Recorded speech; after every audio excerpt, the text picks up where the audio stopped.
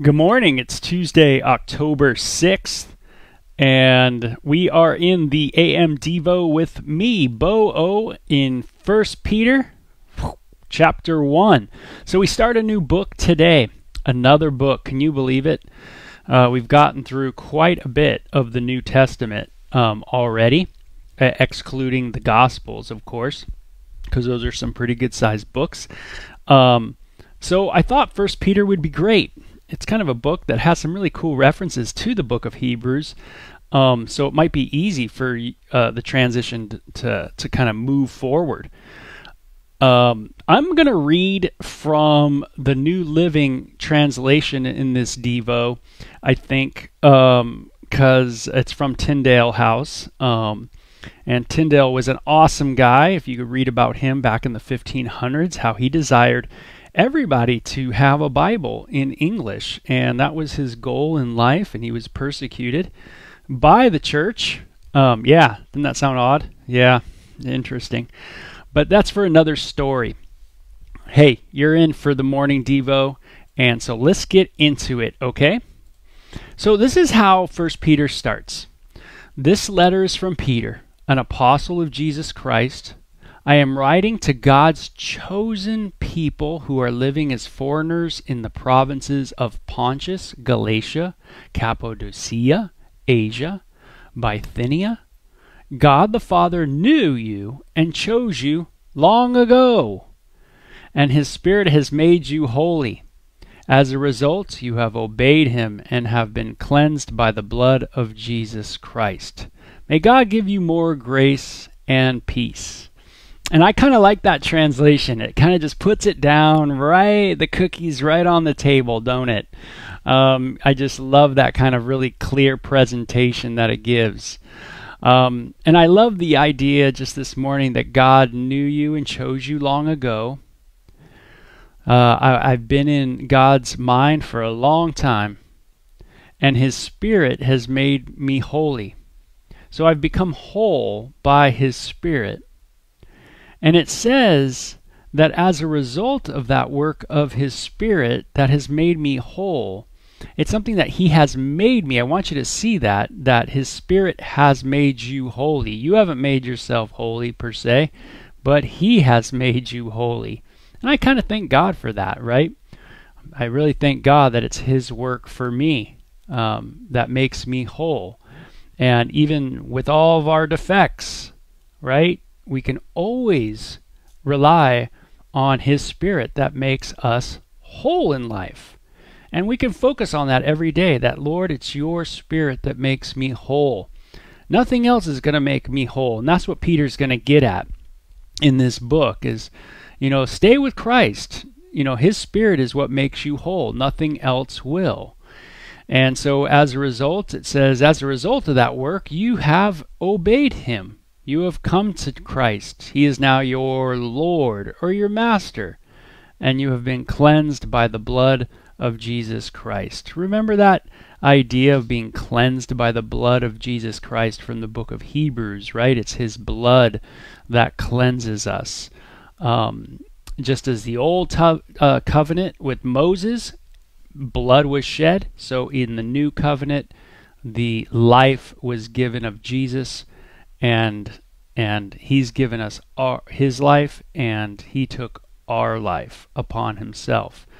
And so, it says we've been cleansed by the blood of Jesus. I love these past tense words, right? Cleansed. We have been made holy. Hey, no matter where you're at today, just remember what the Word says about you. What does it say about you? His Spirit has made you holy. Amen to that.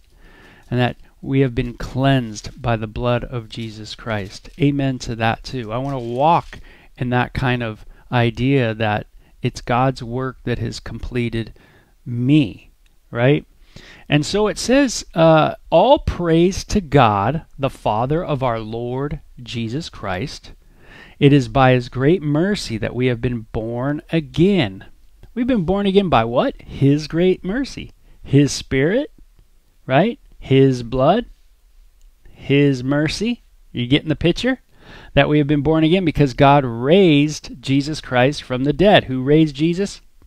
God raised him, right? It's the work of God in the life of the Son that gives us this wonderful confidence to be able to go, man, and stability. To go, hey, I'm okay. I'm okay because Christ says I'm okay. And if the King says I'm okay, then I'm okay. Then I'm in the kingdom, you know. And it says, and we have a priceless inheritance. Now, he's going to touch on this because I think a lot of times, even back in that day, there's the pressure of us always to move towards things that give us comfort. And things that give us comfort, money can provide. And so he says we have a priceless inheritance. He's trying to give us something, right? Something that's priceless, something that's even of greater value than what money can buy on the earth.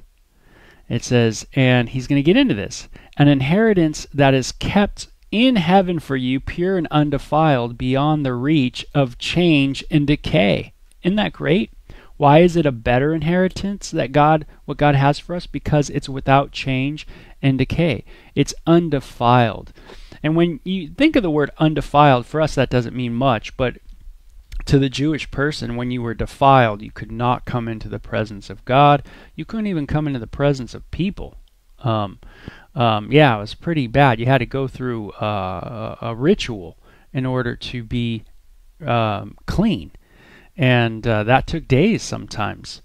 So it says that we have something that's undefiled. We're always going to be in the presence of God. There's nothing that will defile us, right?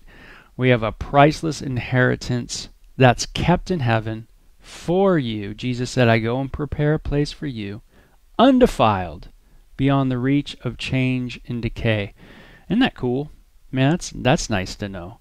And through your faith, God is protecting you by His power. Whose power? His power. He's protecting you by His power until you receive this salvation, which is ready to be received on the last day for all to see. So there's going to be a power that's going to, we're going to witness, and it will be revealed as well. There will be a revelation of this incredible power of God, and that is a part of our salvation. And I got to imagine what's being referred to as God. This power is going to be the power of overcoming death, the resurrection power, to be able to have a new body. God is protecting you by His power until you receive this salvation. Isn't that great? God is protecting you. Man, that's amazing. God's preserving you, right? He's caring for you. Gosh, what beautiful emphasis on the work of God in our life. And hopefully this morning you're getting that. You're just going, hey, oh yeah, that's right. It's God's work in me. And I'm to trust that work. It says, which is ready to be revealed. This power is ready to be revealed. This salvation is ready to be revealed on the last day for all to see. There's going to be a time where everybody's going to be really clear about this incredible work of God in salvation and the power of God in salvation. And if there is any fuzziness to it now, it will be made clear later. But for those that believe, we have the first fruits in us. We have this kind of bit of it. We see the power of it. Some of us have witnessed the protecting power of God and the power of God to overcome things, and we've seen those things happen in times in our life, and we go, whoa, man, I can wait until there's going to be something more. It's like we get this preview of coming attractions right now, but just wait. Right? Just wait of what it's going to be like in heaven. What it's going to be like to be in the presence of perfection, of infinity, right? And to have new eyes, to have new skin, to be able to have new skin, to be able to experience the things that we are going to experience without any decay or change. And that's going to be great. Um, you think about, everything on this planet, the things that are built so strong, right? Even they decay. Even the pyramids decay, and the big Sphinx, and everything that's built that's mighty is all going to come down. And you just always got to remember that, that, hey, this is going to burn, that's going to decay, this is going to go out. Keep things in perspective, right? So it says, so be truly glad, right? Be truly glad. There's a reason to be glad today. And it's not so much in us, maybe the perfect health, or the perfect this, or the perfect that, or the perfect house, and all these things, but it's in the work of Christ for us, for this incredible salvation, which is to be revealed on the last day for all to see. Wow, this is going to be amazing. It sounds just like, it sounds almost like a Cinderella thing, right? Where there's like a ballroom and everybody's kind of waiting for Cinderella to come out, and boom, there's a revelation of beauty, of something awesome, and everybody's like, wow, it's I get that kind of sense from the passage.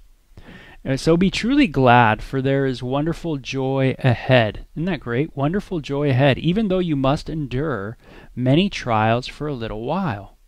These trials will show you that your faith is genuine. It is being tested as fire tests and purifies gold, though your faith is far more precious than mere gold.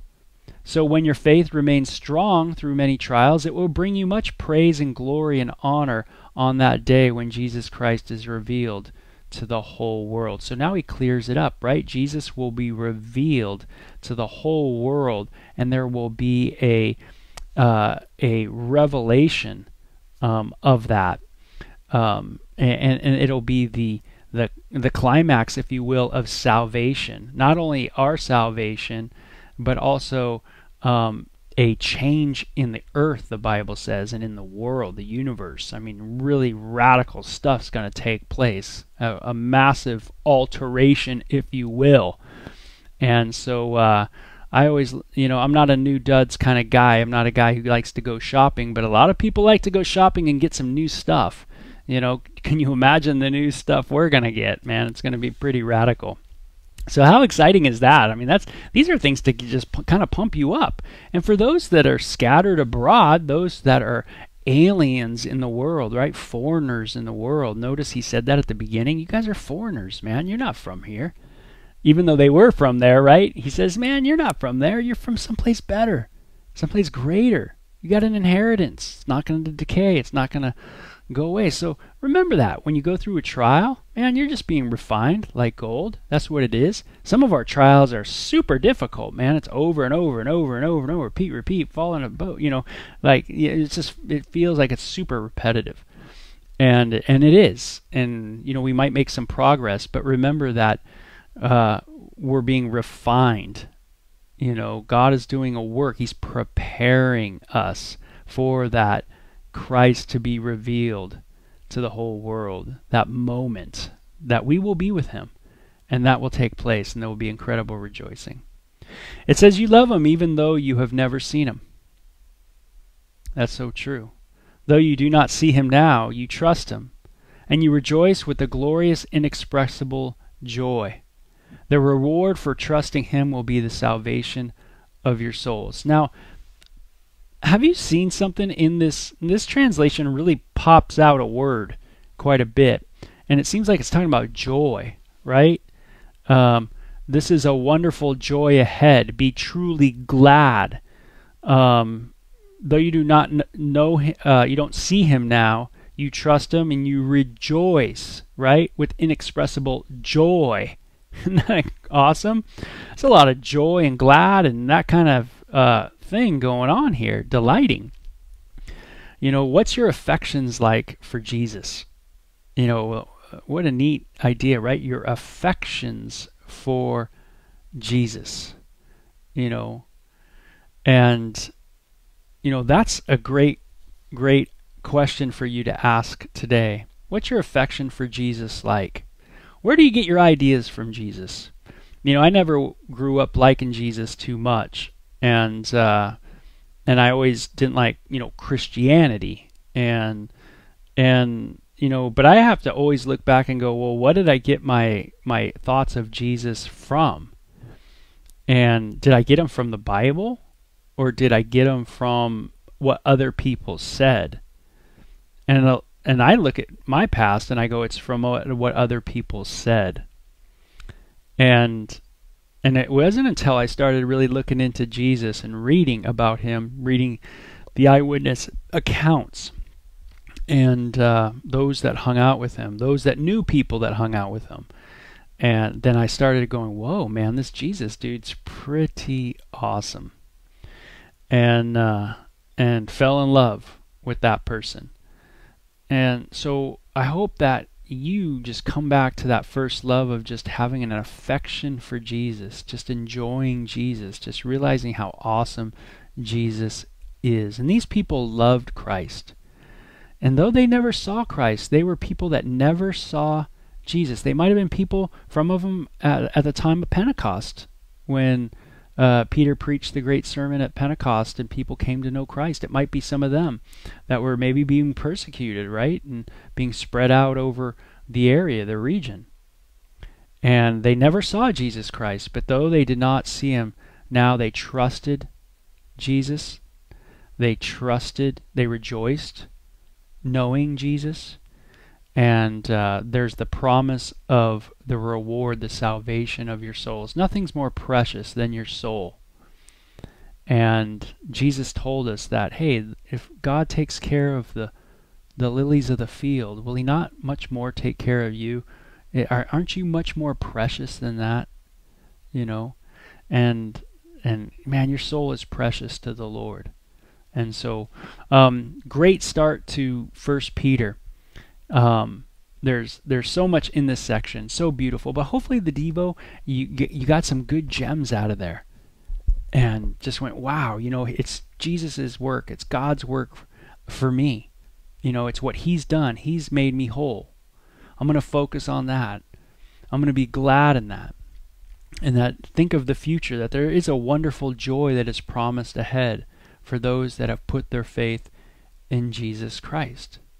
And that when trials come, just know that there is trials that will come, but that there's a testing that's going on, a trial that's happening, and it's refining me. It's helping me learn how to lean on the Lord and how to trust my dad and your dad.